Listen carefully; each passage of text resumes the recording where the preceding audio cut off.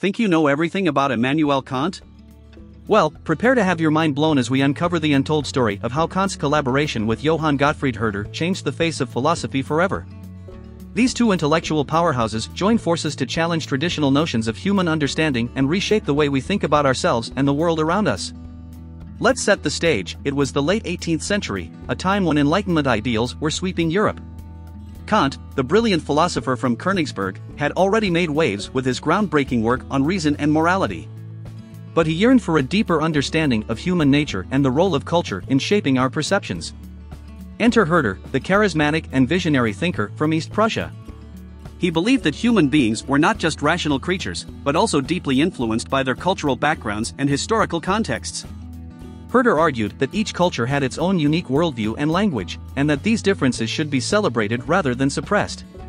When Kant and Herder crossed paths, their intellectual sparks ignited a fire of collaboration. Together, they explored the intricate relationship between reason, culture, and individual identity.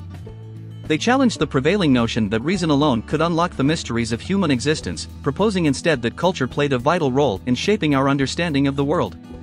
In one of their famous dialogues, Kant exclaimed, "Man is not an isolated individual, but a product of his cultural environment."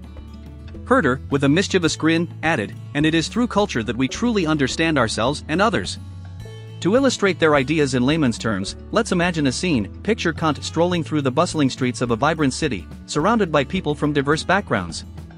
He stops to observe a group of musicians playing different instruments, each contributing their own unique sound to create a harmonious melody.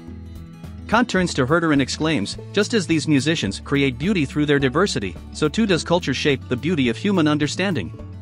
Their collaboration led to a groundbreaking concept known as cultural relativism. They argued that no single culture held the ultimate truth, but rather, truth was relative to each cultural context. This idea challenged the prevailing belief in a universal, objective truth and opened the door for a more inclusive and diverse understanding of the world. Their work laid the foundation for future philosophers who would build upon their ideas and further explore the complex relationship between reason, culture, and individual identity. Kant and Herder's legacy continues to shape our understanding of ourselves and our place in the world. So, the next time you think you've got Kant all figured out, remember the untold story of his collaboration with Herder.